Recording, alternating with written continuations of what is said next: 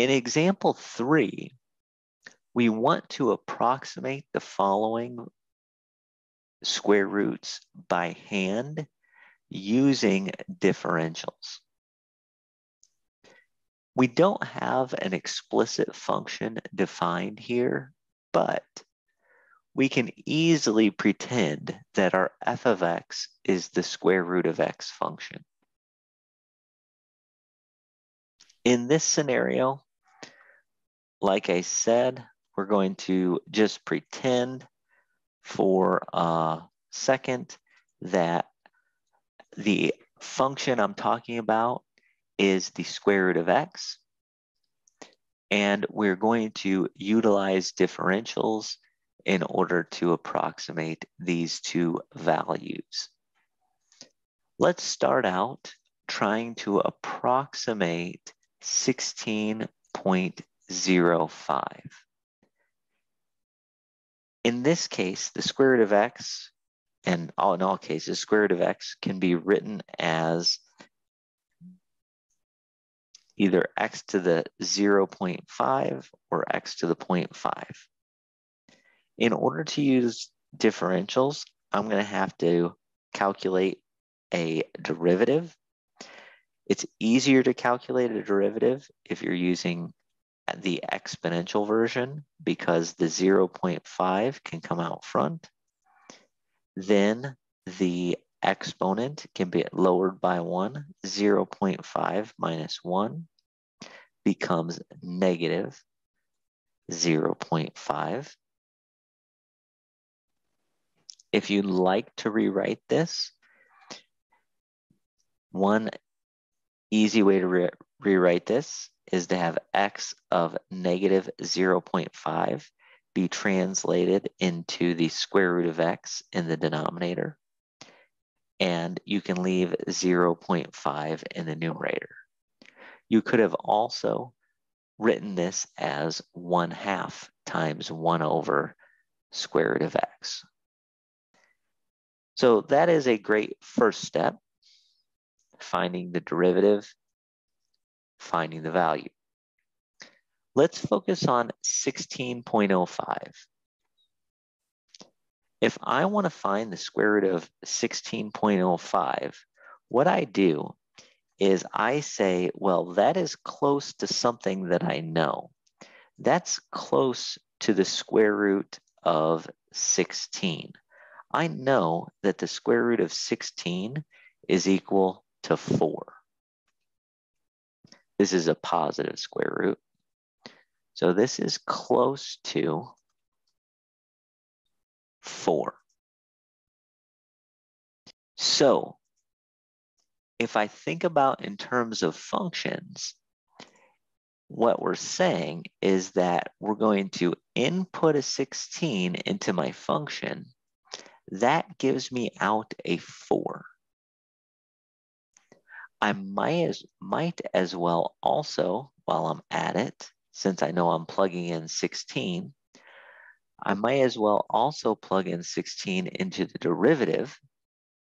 And if I take 0.5 divided by the square root of 16, I end up with 0.125, or if you want to write that as a fraction, you'd write 1/8.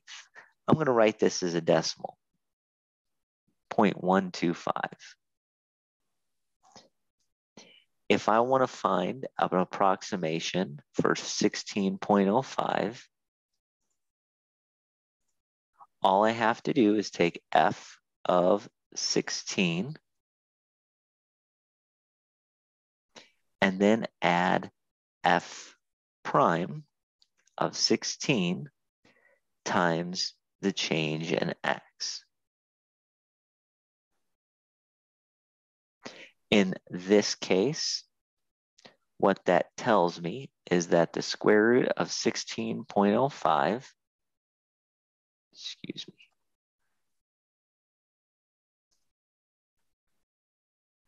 is approximately equal to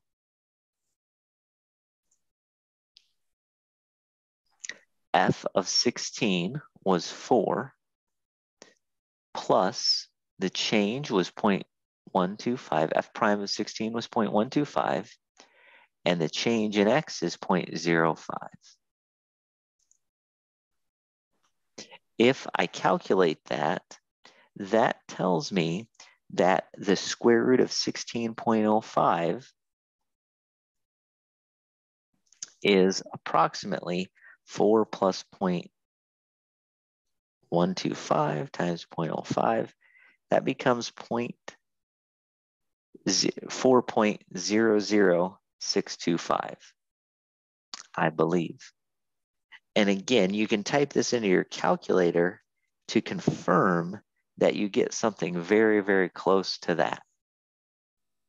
And in fact, you do. 4.00625 is exactly what your calculator will give out if you round to 5 decimal places. If you rounded to more, obviously you can go out to more. So that's what is happening. We're going to do the same thing for 24. We say, well, what about 24? Or in particular, what about the square root of 24? What's that close to? You could do this with 16, but that's kind of further away than being close to the square root of 25. We all know that the square root of 25 is 5, at least the positive square root is. And therefore, my function, when you plug in 25, gives you a 5. Moreover, if you take the derivative function and plug in 25, you scroll back up here, 0.5 divided by square root of 25 would give you 0.1. So calculate that, you should get a 0.1.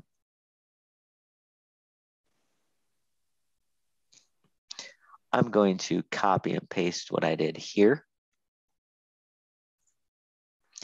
and just change the numbers. F of 24 is equal to F of 25 plus the derivative of F at 25 multiplied times the change in X. In this case, the change in X is 1. So F of 25 is 5 plus the derivative at 25 is 0.1 and D of X is -1. So change in X, we went from 25 to 24. That meant we went down by 1. This means that our approximation for the square root of 24 is 4.9. If you take the square root of 24, you indeed do get something that's pretty darn close to 4.9. About 4.898979, blah, blah, blah. So that's how we can utilize differentials in finding values that we may not be able to otherwise. Again, these gave me really good approximations for these square roots. And these square roots, if I had to do them on my own, would be hard to find. They'd get hard approximations for. So if we didn't have the computing power like we do today, we'd want these approximations. And we'll see later that it's useful even today when we do have really good computing power.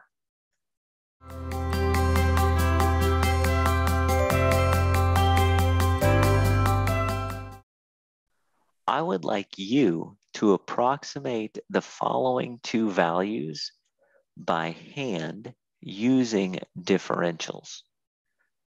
e to the 0.05, and cosine of 3.